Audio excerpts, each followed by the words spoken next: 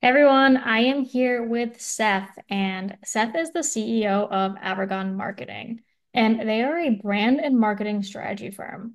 Seth specifically, he's working as a fractional CMO and as a CEO advisor. So I brought Seth in today to talk about mood boards, and more specifically, when it comes to mood boards, how they stimulate and move your brand forward. So, Seth, I know you're excited to chat about this one, so take it away.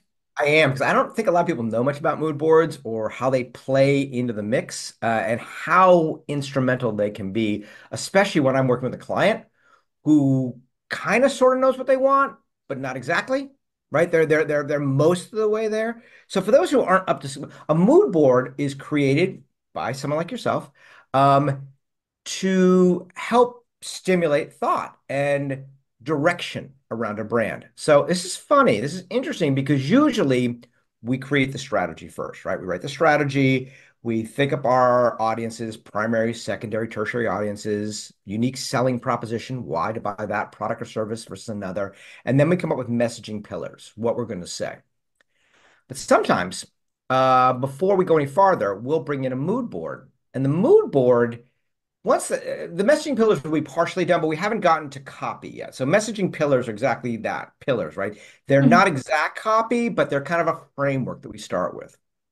So the mood board comes in and says, "Hey, based on what you've told me, this is you're going to reflect on what we've given you. Based on what you've told me about your audiences and your unique selling proposition and those pillars, here's the kind of mood I'm thinking."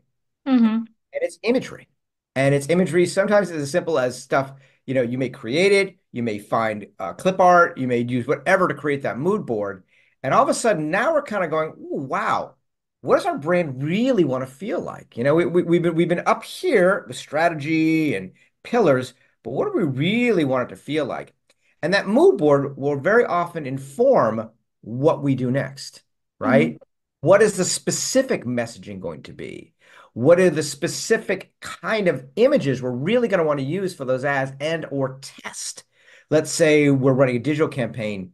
I might want three or four different types of ads, different takes on the product or service, just to see what attracts the audience most easily, what gets them to move forward. We often have what's called a call to action. That call to action can be, okay, I'm going to download this. I'm going to give you my name and phone number so you can reach out to me. That's a conversion, right? They've gone from being this anonymous looker, visitor, site visitor, to all of a sudden someone who is self-identified so we can market to them. They become what's called an MQL, marketing qualified lead, where I can actually do things with them.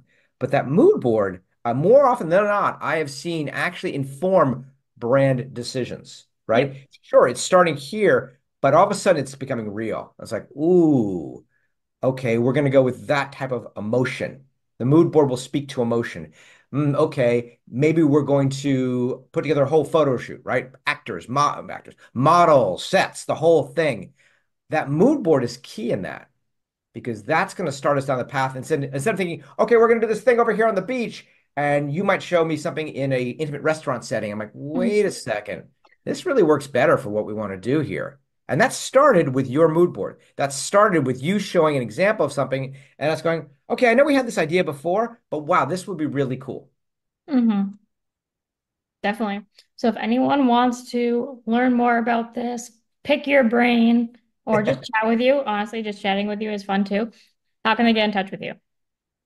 Two ways you can reach me. First way is on my website, avergonmarketing.com.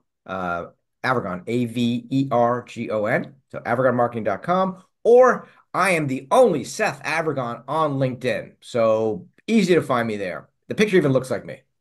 That's usually a win. So kudos. Thanks for the win. Good imagery, right? It actually looks like me. There you go. All right. Thanks so much, Seth. Thank you.